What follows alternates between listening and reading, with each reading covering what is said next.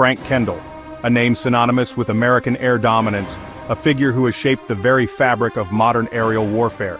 As Secretary of the Air Force, he stood as the principal architect of the Next Generation Air Dominance Program, a visionary initiative aimed at securing the skies for decades to come.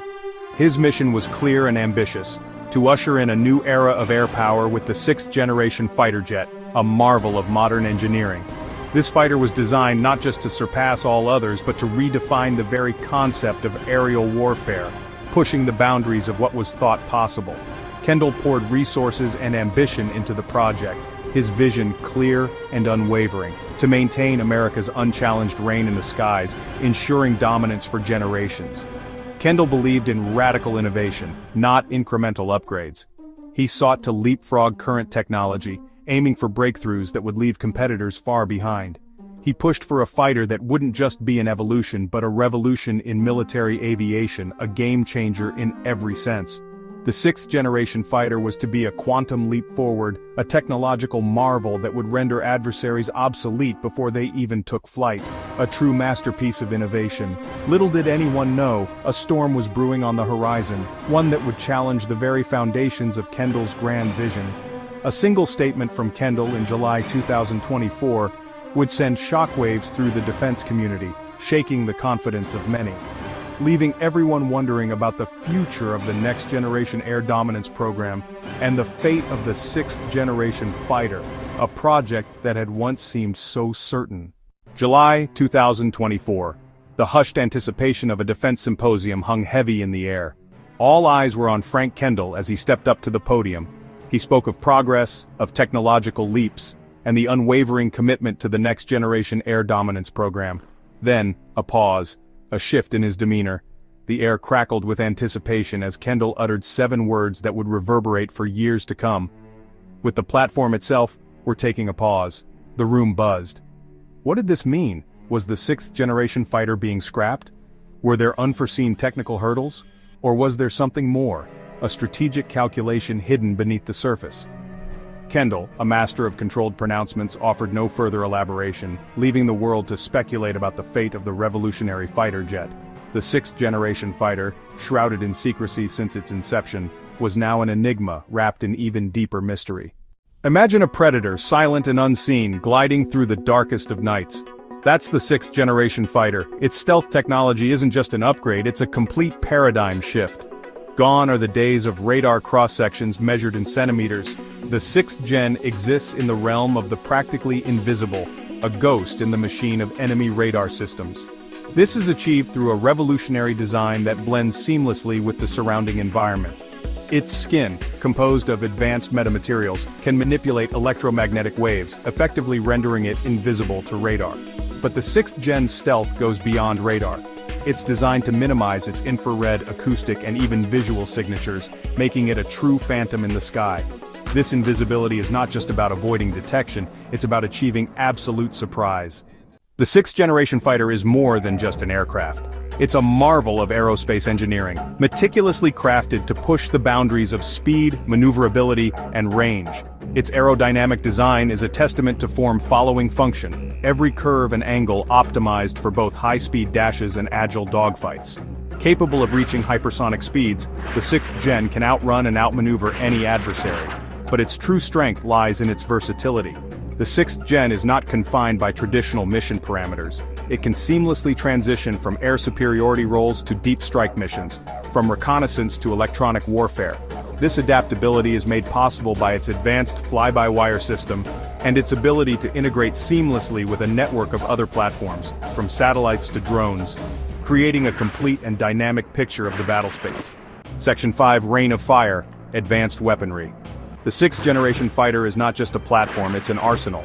It carries a deadly array of next-generation weaponry, each component meticulously designed to deliver maximum impact.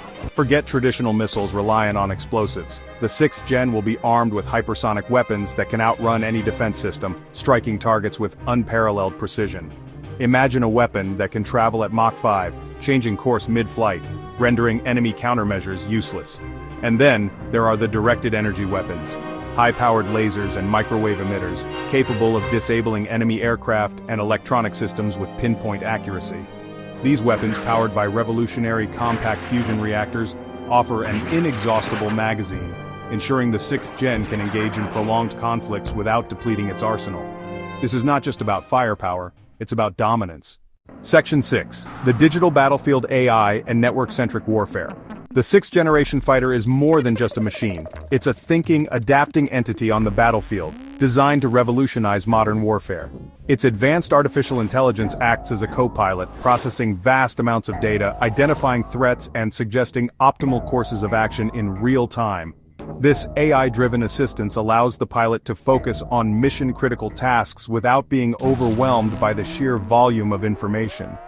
The pilot, no longer bogged down by information overload, is free to strategize and make critical decisions with unprecedented speed and accuracy.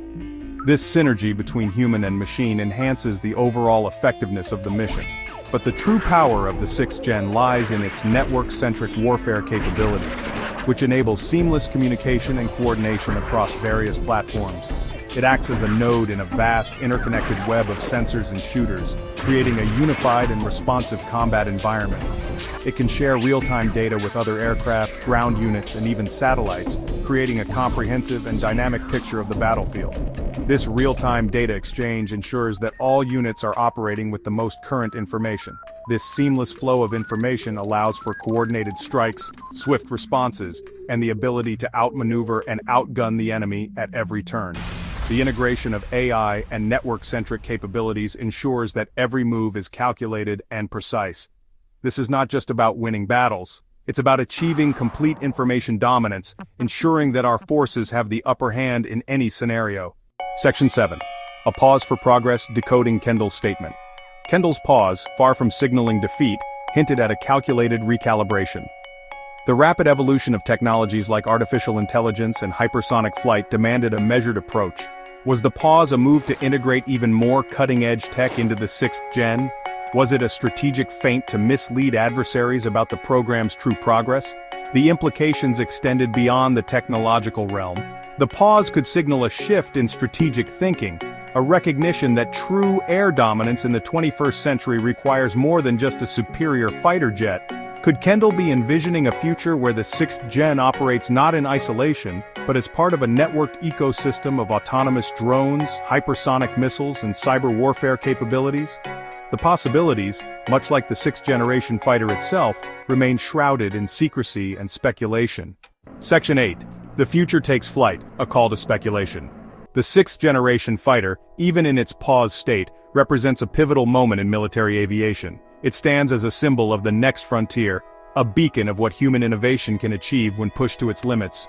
It's a testament to human ingenuity, a bold step into the unknown. The meticulous craftsmanship and cutting-edge technology involved are nothing short of extraordinary. But it also raises profound questions. What are the ethical implications of such advancements? How do we balance innovation with responsibility?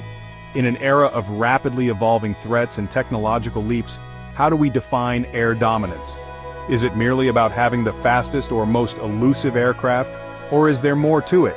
Is it about speed, stealth, or the seamless integration of man and machine? Perhaps it's a combination of all these elements, working in perfect harmony. Will the 6th Gen be the ultimate expression of air power, or just a stepping stone to even more revolutionary concepts? Only time will tell. The future of warfare is being written in the hangars and laboratories where the 6th Generation fighter is taking shape. Here, the boundaries of what's possible are constantly being pushed. It's a future brimming with both promise and peril. One where the line between science fiction and military reality continues to blur. The implications of these advancements are vast and far-reaching. What role will this technological marvel play in shaping the geopolitical landscape of the 21st century? Its impact could redefine global power structures. The answer, like the 6th Generation fighter itself, is still taking flight. As we look to the skies, we can only speculate on the heights it will reach.